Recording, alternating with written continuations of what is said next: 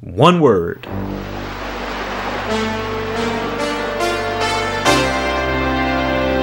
Super Mario Sunshine!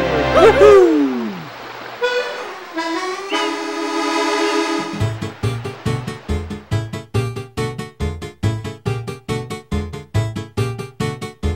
Released in 2002 for the Cube, Mario Sunshine is a spiritual successor to Super Mario 64, one of the most beloved platformers of all time. So needless to say, it had a lot to live up to, and oh boy, did it live up to them! Directed by Yoshiaki Koizumi and produced by series creator Shigeru Miyamoto, Super Mario Sunshine takes Mario and friends on a relaxing vacation on the beautiful isle of Isle Delfino. The minute Mario lands, however, he's immediately arrested and sentenced to 30 years community service. This game is incredibly fun. Its bouncy, colourful atmosphere and slick, precise movement make it a sequel that Mario 64 is proud to have. This game, despite the name, isn't all sunshine and fun times, however, because if you're looking, you can begin to find cracks. These cracks point to a much darker truth hidden below. I've been noticing a few of these cracks and weird oddities in Sunshine for a while now, and today I decided to finally take a deep dive into Sunshine's very own Iceberg Image.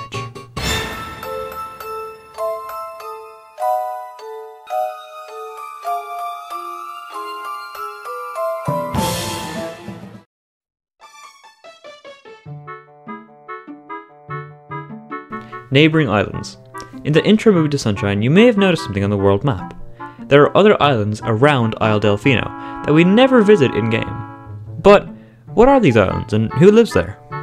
Well, we got jellyfish, turtle, and even triangle, so who knows what might be out there. Since we don't see them in-game, you might think it might be hard to figure out what's on these islands, but other games feature places that could be linked to Isle Delfino. YouTuber Skelix made a great video on this and I highly recommend checking it out, but some highlights. Double Dash holds a lot of clues, like for example Peach Beach. Just take a look at the track from above, give it a little this, and then bing bang boom! We got a crab claw. Hints like these could mean that all the islands are inhabited and connected in one way or another to the Mushroom Kingdom itself. Like, maybe one of these islands is actually the bonus painting in Super Mario 64 DS, or maybe one of these has a golf course from Mario Golf or a tennis court from Mario Tennis. Maybe one of these islands was transformed into a Mario Party board. Either way, it's interesting to imagine what's out there, and if Nintendo ever wants to make a Sunshine 2 in some alternate reality timeline, I think it might have been cool to see these islands in action. 120 shines. If you manage to get all 120 shines and beat the game, you unlock a new version of the ending. And you'd probably imagine that, since the player put all this time and effort into getting every single shine, even every stupidly difficult bonus level, collecting every single blue coin, they would deserve a big reward, right? Welp! The only thing we get in this different ending is a picture, a still image at the end of the credits, which shows Mario with all the characters in the game, rather than the usual ending shot, which is just Pianta on a beach with a paintbrush. I find this so disappointing since there's other cool things you get in the game for collecting 30 shines or just beating the game regularly that for something so difficult, 100% in the game, all you get is a different ending screenshot and a little star above your name. What are these rewards, you may ask? Well, that leads me into my next entry. Sunglasses. If you collect 30 shines in Super Mario Sunshine, you can go down to the beach and talk to this Pianta, who will reward you with sunglasses. After you beat Bowser, you can talk to him again for another reward, this time a t-shirt. Both these rewards are so cool and unique. When you think of most games, rewards for collecting certain milestones are one-ups or access to new parts of levels, but something this out of the way and sort of unique, I think is really cool and fits with Sunshine's image. Also, these sunglasses and t-shirt can only be worn in Delfino Plaza, which I feel is kind of weird. Like, why not let the player wear them throughout the levels? Maybe it'll break cutscenes, but who cares? Who cares if Mario doesn't have sunglasses in cutscene? Having this and then comparing it to what we got for the 100% completion reward, you can begin to understand why I'm disappointed. Like, they could have done so much cool stuff with it, but they didn't quite get there.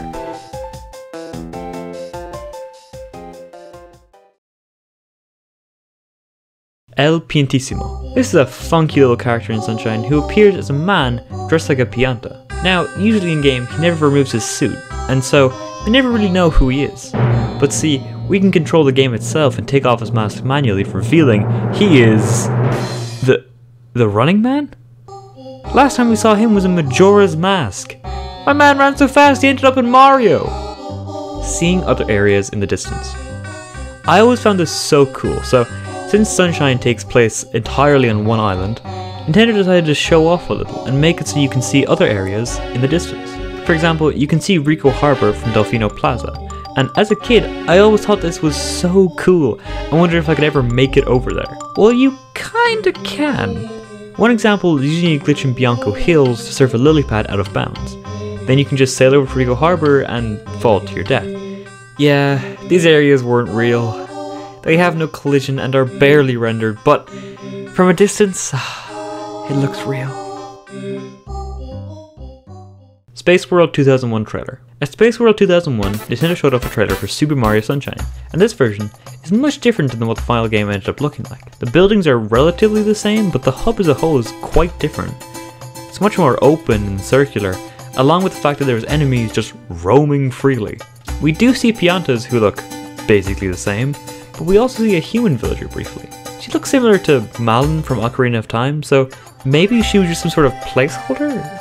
But then that would suggest that Isle Delfino was planned to have human residents at one stage. Overall, this version of Sunshine seems like it would have been a much different game than the one we ended up getting, and some of the ideas and assets used in this build of the game are still in the game's files. I'll talk more about them later. One thing I will say, however, is the goddamn music! It is bopping on this stage!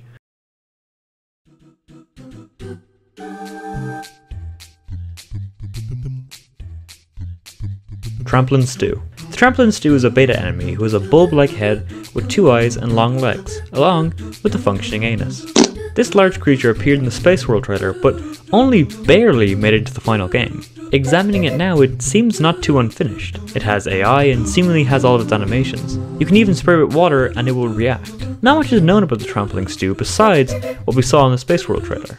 It seemed that the Trampling Stew was gonna walk around and be a mostly passive enemy. I would have liked to see something like this in the final release, but I can understand how annoying it would be if when you came back from a level you had to keep killing this enemy over and over and over again. However, the creepiest part about all of this has to be the eyeball that's hidden inside the bulb on top of its head. This is most likely going to be a weak spot, but why an eye? Why not just a patch of goop or a bulge?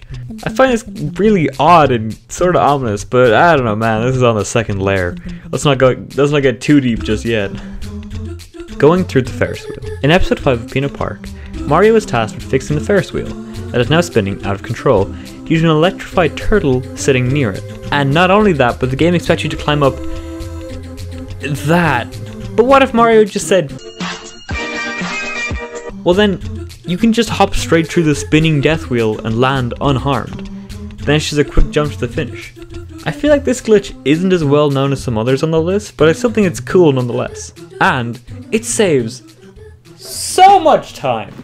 I mean, the cage mage, dude. Sunshine's movement was not built for precise platforming indoors, and yet here you are, inside this giant cage, and Nintendo expects you to just hop right up. There is a lot of turtles everywhere. How the fuck? Serena Beach is a GameCube controller. Serena Beach is the 6th area in Sunshine, and its main attraction is Hotel Delfino, a creepy, haunted hotel that Mario slowly fixes up throughout his missions. It's cool to see the hotel slowly become more and more usable as time goes on, but that's not what we're talking about. Most of these missions take place inside the hotel, but this is not where Mario starts. Mario starts just outside this hotel in a nice front area, looking over the sea. Now, you all know this, alright? You're not stupid.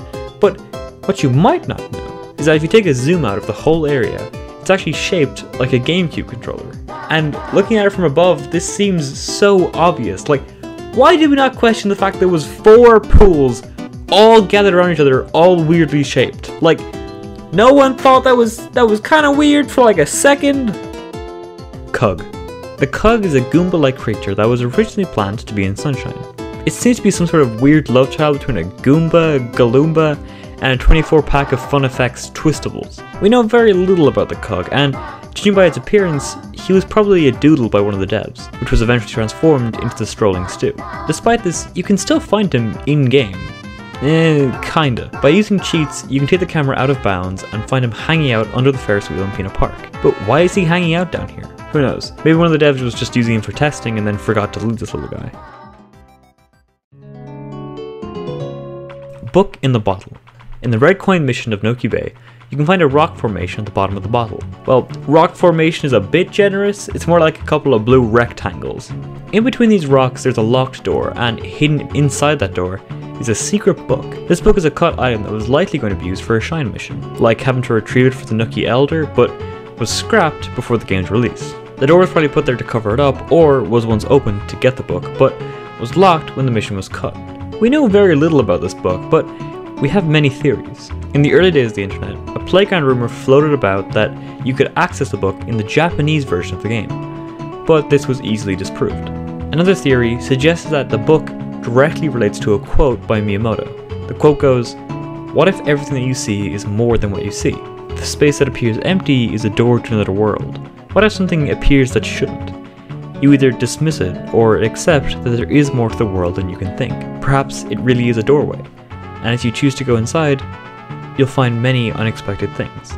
In this situation, the thing to appear through the otherworldly door would be the secret book, and pursuing it would lead to further secrets. Miyamoto's quotes have previously hinted at features in upcoming games, which has led some people to think that there was once more planned to be connected to this book. I don't think that's the case. I think this is just Miyamoto adding meaning to an otherwise meaningless object, making players think there is more hidden in the game, and then making them investigate further. Unused goop. In the game's code, we can find an unused texture for goop. This version of the goop is much darker than the final one, and using modern emulators, we can see what this goop looks like in-game. And I kind of like it more than what we got. It does a much better job of contrasting the bright, colourful and happy mood of Sunshine's worlds. Why this is cut is unknown, but likely just due to, design issues. One person's like, "Hey, I like this one." And then some higher up is like, "No, let's make it brown." And, then that's what happens. That's how game development works. Skipping Shine 1 in Bianco Hills. Shine 1 in Bianco Hills tasks Mario with destroying a goop piranha before the bridge to the windmill, which you all already know. We've gone over this, you're all smart.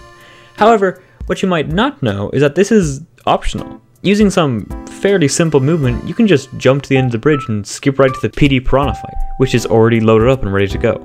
This doesn't break the game though, and once you return to Bianco Hills, it will show you've completed Star 2 and not 1. I find this really cool because I don't think anyone thought of going to the windmill on their first playthrough. You're too tunnel visioned to go to the first objective. But it's nice that it's still in the game and they're giving you these options to go off the path and make your own adventure, even though Sunshine as a whole is much more linear than 64, for example.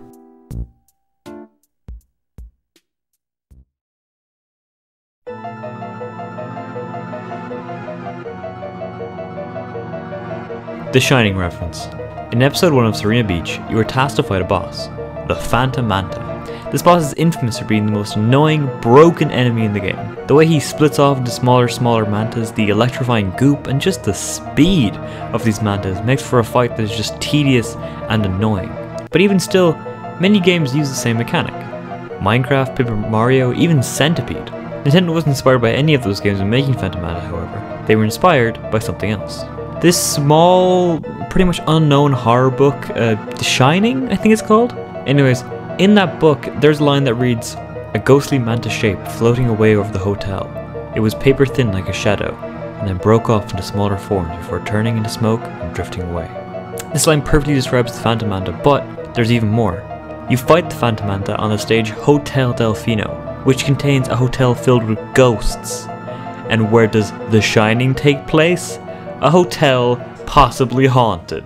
Coincidence? I think not! Phantom Manta's True Dimension. Carrying on from last entry, we have another entry about Phantom Manta. Phantom Manta is just a shadow, but a shadow of what? There are no flying manta rays soaring above Hotel Delfino, but even if there was, why would it hurt Mario? Well, what if it wasn't a shadow at all? What if instead he's a creature with more than 3 dimensions? A 4-dimensional being. Now, 4 dimensions isn't easy to explain, but I'm gonna try explain it. So, we'll start simple, right? You got 2 dimensions. You know, you got 2D flat shapes, they have no depth, they're flat. And then you got 3D. And now that we're 3D, we have depth, and you know, you can pick us up and throw us across the room.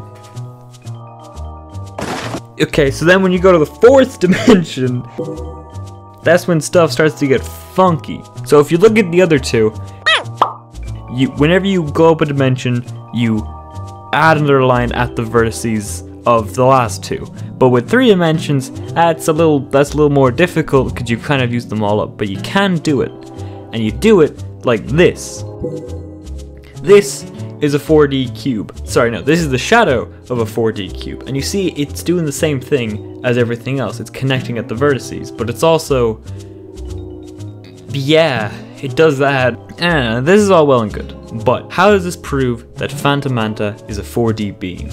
Well, if we look at a simulation for what a 4-dimensional object would look like in 3 dimensions, we get this. Starts to make sense now, right? So we're not actually seeing the full 4-dimensional shape. We are seeing a tiny sliver of it, just like if we were 2D beings. If you imagine us as 2D beings, flat, if we were to see a 3D thing, we'd only see a tiny section of it because we can only see in 2D. So, being 3D, we can only see a small 3D part of a 4D object. So maybe the Phantom Manta shadow is just a tiny snippet of it. Hence why it can interact with Mario, but he can also be a shadow at the same time. Train station. In the game's files, we can find some leftover text from what appears to be a train system. This was likely going to be used in place of the paint splatters in the final game. And ever since I heard about this, I can't stop thinking about it. I love the idea of a train bringing you from place to place. Like, maybe it starts off as a normal train, but over time it changes depending on where you're going. Like, you have to ride a cable car to Corona Mountain, or you have to switch to a ferry to get to Peanut Park, and as you were traveling you get this panning shot like an Odyssey, like, god damn, would that have been cool. But anyways, in the game's files, we can find 2 bundles of text related to the train system. Stops names, and general dialogue options. The dialogue options are just the generic stuff, like, now departing for, or thank you for traveling with us. However, there is something interesting hidden inside here. The mention of soul coins, or soul coins. Judging by the text, they were going to be used to buy a ticket to get to different areas. We wouldn't know about soul coins if it weren't for the Space World trailer. In this, we can see a counter on the bottom left of what appears to be soul coins. These seem to be collected all over the map and were probably replaced by just regular coins in the final game. The stops on the railway lines are as follows. Keep in mind that these are translated from Japanese, so they're kinda rough, but come on, you're smart, you can figure it out. We have Dolphic Town Station, Rico Harbor Station, Bianco Hills, Mama Beach, Serena Beach, in front of Hotel Delfino, Pina Parco, in front of Hotel La Crema, Mare Village, Monty Village, Airtoe Rock, in front of the Flame Temple, Lighthouse Island, Corona Mountain Entrance, and finally, Battleship Island. A lot of these we can guess or just straight up are in the final game. Dolphic Town probably refers to the town we saw in the Space World trailer, but also was probably transformed into Delfino Plaza. Bianca Hills and Pina Park are just straight up in the game, and Mare Village is just a Japanese version of Noki Village. But there are some that don't appear in the game at all, and this leads directly into the next entry. Battleship Island. So yeah, a lot of the stops mentioned for the train are locations that disappeared on the final release. So let's go through them and see what we can decipher. Let's start with Battleship Island. From the name, it sounds like it might have something to do with an industrial setting, so hear me out. This could have been an early Rico Harbor. Crazy, I know. The problem though is that Rico Harbor is already in the train stop list. So I have 2 explanations for this. Either Rico Harbor used to be a completely different stage, or Battleship Island, which is another boat harbor type level. Or maybe it was a completely unique theme, the same way that Jolly Roger Bay and Dire Dire Docks are both water stages but feel different. Then we have Hotel La Crema. This can't be Hotel Delfino because it's already on the list, so maybe it's the same situation as Battleship Island? Okay, maybe this isn't a coincidence. Maybe these island names are just early versions of the final product. Maybe these names were used before they decided on Rico Harbor and Hotel Delfino, but by the time they added in these new names, the train system got scrapped, so then we're left with these duplicate names.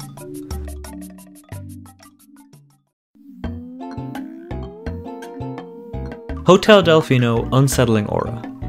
Hotel Delfino is the 6th area in Sunshine and features a giant hotel. The stage always takes place in the evening, and unlike other negative auras in games, I actually feel this one. The way it's so quiet and setting sun lights up this hidden alcove of the island always makes me feel funky, and the music as well doesn't help. It adds this feeling of discomfort. It's fast yet slow, it's messy and cluttered, it's unorganized and stressed. Not the type of feeling you should be having on a tropical island vacation. Prequel to Luigi's Mansion. Luigi's Mansion and Mario Sunshine released on the same system and share many similarities. One of the most obvious is EGAD. We'll talk more about EGAD later, but for now, all we need to know is that in Sunshine he is responsible for Flood and the paintbrush, and in Luigi's Mansion, the Poltergust 3000. Another similarity is King Boo, who appears as a boss in both games. So how do they connect? Well, it could be either way. Maybe King Boo wanted revenge after Luigi defeated him and saved Mario from the painting in Luigi's Mansion. Or maybe he kidnapped Mario after Sunshine as revenge for defeating him in the casino in Sunshine. Thinking about it, maybe it's a Legend of Zelda situation, where the timeline splits off. Maybe if Mario loses to King Boo in Sunshine, he gets captured, and the events of Luigi's Mansion play out. Whereas if Mario defeats King Boo in Sunshine, Luigi's Mansion never happens. Looking at some fan timelines, it seems most put Luigi's Mansion first, and then Sunshine.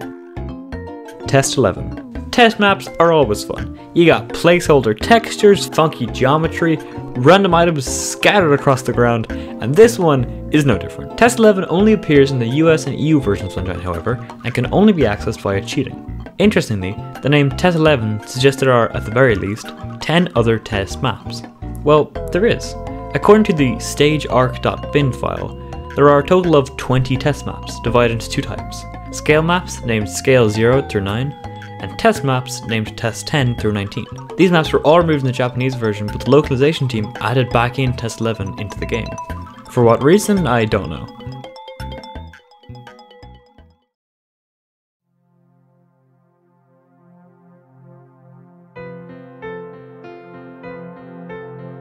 Okay, now things start to get a bit more outlandish, and so to help me through it, I decided to call in some help. So, without further ado, Sunflower, take it away. Hey, thanks for having me on. And with that being said, let's start off with Sandbird is the island deity. The Sandbird appears in episode 4 of Gelato Beach. You have to slide down the hill from the amphitheater and bounce into the tower. You are then transported to a dreamlike sky area on top of a mythical bird made of sand. But what is this thing? It flies peacefully above the skies of Isle Delfino. As the theory states, maybe it's a deity of the island, but this raises some questions. Did it hatch from the egg? If so, where did the egg come from? Is there more sandbirds like it? Are sandbirds just a regular part of the Mushroom Kingdom, or was this a deity that lay dormant for years?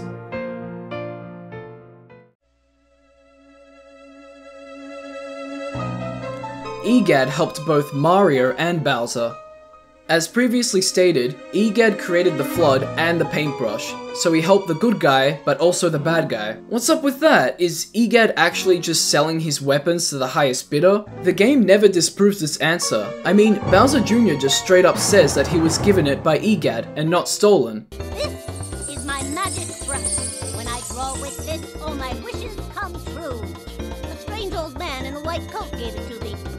A strange old man. I guess EGAD is really just a greasy businessman after all.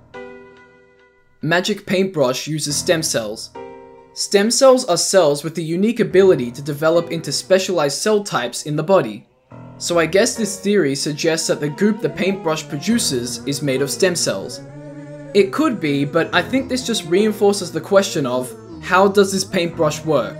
Flood is just a water jetpack. The Poltergeist 3000 is just a vacuum. But the paintbrush can create a sticky matter-like substance easily, and along with that, this substance can create life within it. Pinner Park safety violations. No Sherlock, I mean, look at this place. Electrified turtles, Ferris wheels spinning towards the speed of light, giant mechs with rockets. How the did this get planning permission? What person looked at the blueprints for this and was like, yeah, okay, that checks out. Like, no, it doesn't. What is this? Who did this? Why is it like that? That is so dangerous. This is gonna kill so many people. You have a lawsuit on your hands. What are you doing? Anyway, moving on from this monstrosity, Noki Bay Underwater Ruins. In the 4th mission on Noki Bay, you are sent under a waterfall to help an eel with teeth issues. This seems innocent enough until you actually get there. The eel inhabits this giant underwater arena type area. Giant pillars holding the roof up, tiny windows and doors line the walls, but the only thing left living here is the giant eel. This place is so detailed and brings up the question of, what happened here? Was this place once lived in by people but has since been abandoned? Maybe because of some horrific event or attack? What makes this worse is the render distance. It makes it so you can never see everything, and who knows what's hiding in the dark. Anyway, that's been me. Thanks for having me on, Big Marsh. I'll hand it back to you. Thanks again, Sunflower. But let's keep the momentum going with Rico Harbor Reset Glitch. In Rico Harbor, you can hop onto one of these squids and surf your way over to the tunnel. Then, just before you enter, pause the game and select Exit. The game will resume, Mario will enter the tunnel, and then, instead of just exiting the level, the game fully resets. This glitch is weird and seems like something that might be useful in speedruns, but nope. There's no need in a speedrun to ever go to Rico Harbor, and then there's even less use to restart all the way to the title screen. Nevertheless, it's a cool glitch. Pianta Pikmin Evolutionary Link.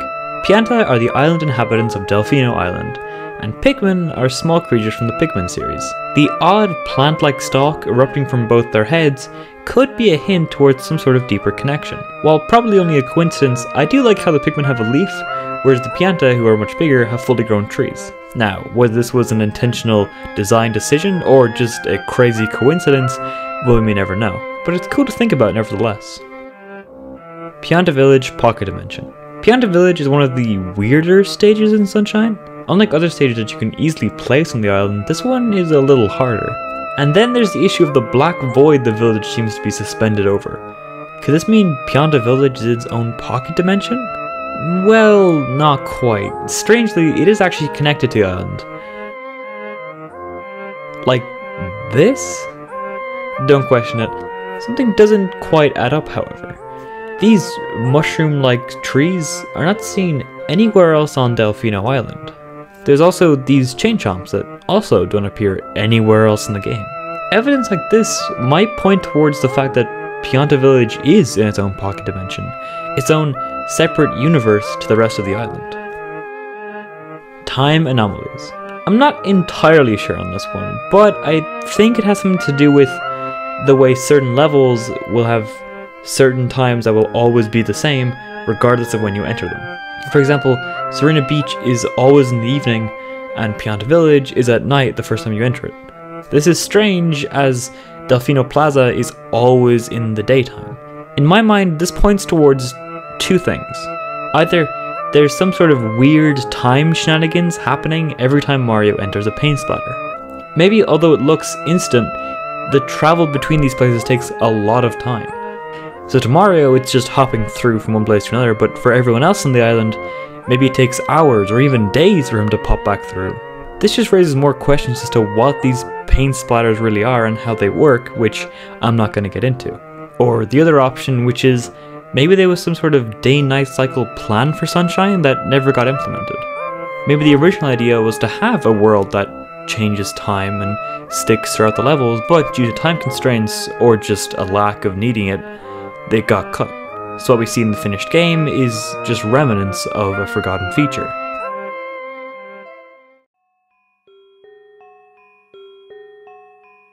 Lava Cheep Cheep. Lava Cheep Cheeps, also known as Toby Lavafish, are enemies found in Sunshine. They are variants of the Cheep Cheep and swim in lava. These fish are much different from regular Cheep Cheeps, however. They're dark purple in colour and only swim one direction. Along with this, their pupils are shaped like stars, which, according to most cartoons, could suggest they are dead, meaning they aren't swimming in the lava but merely getting washed along with the flow of it. This is supported by the fact that they never want to attack Mario directly. So are they just corpses floating through pools of lava? If so, how did they get there? There's no water near the lava in Corona Mountain, so did someone put them here? Also, hello, quick side note, this is coming from the editing room. While trying to find an image of the Lava Cheep Cheep, I stumbled upon this post from Tumblr user The Great Greninja. He points out a striking resemblance between Lava Cheep Cheeps and these little skeleton guys in Odyssey. Now, what you'll notice about the guys in Odyssey, however, is that their heads are a skull, which reinforces the theory that Lava Cheep Cheeps are dead. Mario's hat is a life support machine. I never knew this, but when a swiping Stu steals Mario's hat, his health slowly drains. Why is this? Well, according to the wiki, it is because it's so hot in Isle Delfino. But that doesn't make much sense. I mean, if the only thing stopping Mario from dropping dead is his hat, he shouldn't even be in Isle Delfino in the first place. Early Bianco Hills pollution map.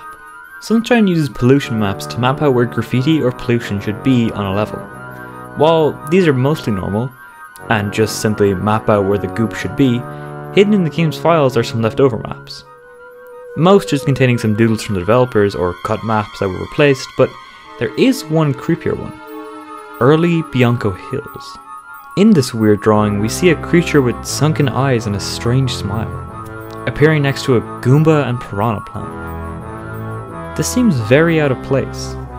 The other enemies make sense in terms of Bianco Hills, but this creature makes no appearance or is referring to anything. So that begs the question, what is it?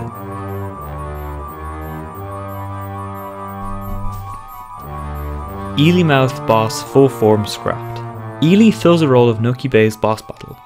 This fight involves cleaning Ely's teeth without getting eaten, inside this giant abandoned stadium that we discussed earlier. Ely is a dark black and purple eel with two sets of what appear to be glowing yellow eyes. He resides at the very bottom of the stadium with only his head popping above the ground. His colour, along with the colour of the stage and the GameCube fog, makes this fight one of the creepiest in the game, and his appearance brings up some questions. How big is Ely? Why does he have two sets of eyes? And why is he the only thing living down here?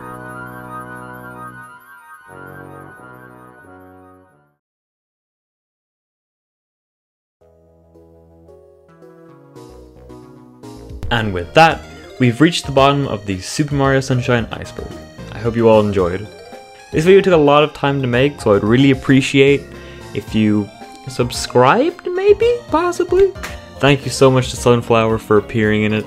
If you don't know who he is, he makes great iceberg videos that if you haven't already seen, go check them out. Even if you have seen them, go watch them again. And keep an eye on his channel, because I might be appearing in a video very soon.